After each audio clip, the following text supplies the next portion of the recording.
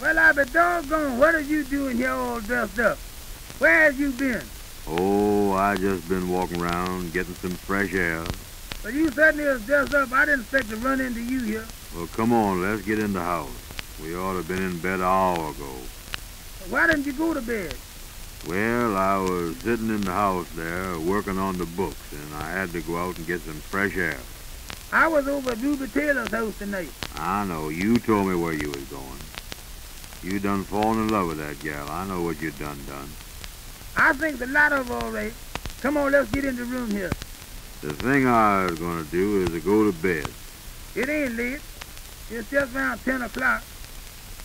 That ain't late. You certainly is dressed up tonight. Ain't you something? You ain't had no date tonight, is you? You know I ain't had no date.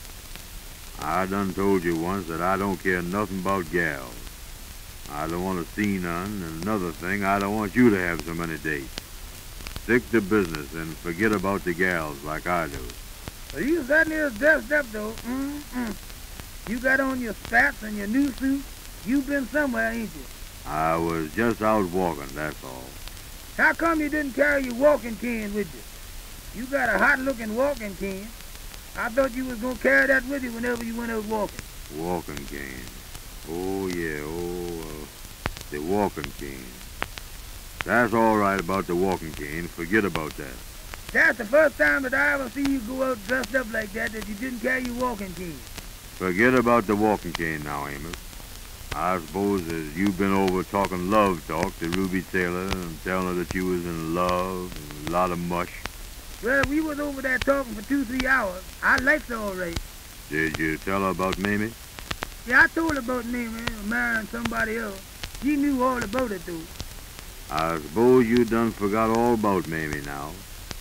Take off your clothes. We ain't gonna stay up here all night. You know, I was talking to Ruby, and she was telling me that from the first day she saw me, she liked me, she said. And I told her that I didn't pay no attention to her the first time I saw her, but I like her all right now.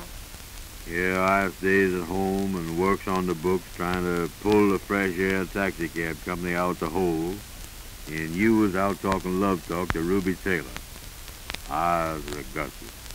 Well, I got a right to have a date if I want one. I ain't got to stay at home every night. I worked all day. Amos, I done told you that you're just wasting your time having dates with gals. Well, I saw you mad about it.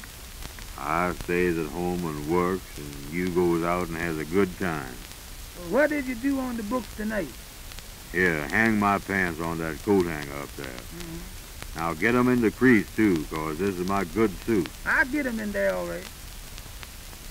You is just wasting your time, Amos. That's all you're doing. Now, I'm going to make a new rule in the company that hereafter the employees has got to get to bed when they finish work. I ain't never seen you so crabby as you is tonight. Go ahead, show me what you done on the books and forget about this other thing. All right, here you is. Now, look at here. What is that? See there, I done added up them figures there. What is them figures? See here, $350, $600, $800, $400. You done added them all up, huh? Yeah. Where'd you get them figures from? We ain't got no figures like that, is we? We ain't got no figures like that, no, but anybody knows that you got to have some big figures in the book. Who ever heard of a set of books that didn't have some big figures in the book? Suppose somebody would want to come in here and see these books. If we didn't have some figures like that, the people would think we was nothing. Well, what else have you done? Well, I was sitting here tonight and I got an idea. You got an idea, huh? Yeah. What was it? Look here at the book a minute. Well, what have you got there now? Well, I said to myself, it's time to declare a dividend. So I declared one. You done declared a dividend tonight, did you? That's just what I done. Well, where is it? It's done gone now. I declared it, though. I had it here for a little while. Well, what happened to it after you done declared the thing? What happened to it then? I put it back in the company. Before you could bat your eye, I slap it right back in the company. You don't mean to tell me you done declared dividend and slap it right back, huh? Yeah, see here? D-I-V, div, E-D-E-N. dividend was declared tonight by Andrew Brown at 7 o'clock. I be doggone. You done declared a dividend, ain't you? That's what you get, you see, by going out. You done missed that dividend. You see, that shows you what gals will do for you. Well, I didn't know that you was gonna do that. What else did you done? Well, I was sitting here looking over the capital of the company, and I say to myself, the only way I can pull this company out the hole is to do one thing. You gonna do one thing, huh? Yeah. What's that? What you fixing to do now? Well, I was reading something in the paper yesterday about some big company that was doing the thing that we can do. We can do the same thing they're doing. Well, what was it? What was it? Explain it to me. The only way we can make a lot of money is to float a bond issue. What are you gonna do? I'm gonna float a bond issue. You gonna float a bond issue? Yeah. Where is you gonna float it? Anywhere, the thing will float. I don't care. What do you mean? You gonna get a lot of bonds and float them out on the water or something? Amos, it ain't no use to try to explain nothing to you. I don't even know what you're talking about. You talking about floating something around, or floating bonds around. What is you talking about? Never mind. Just leave the financial end of the whole thing to me. You don't know nothing about books. Here, take my shoes and put them up there on the table. Lay your shoes down on the floor there.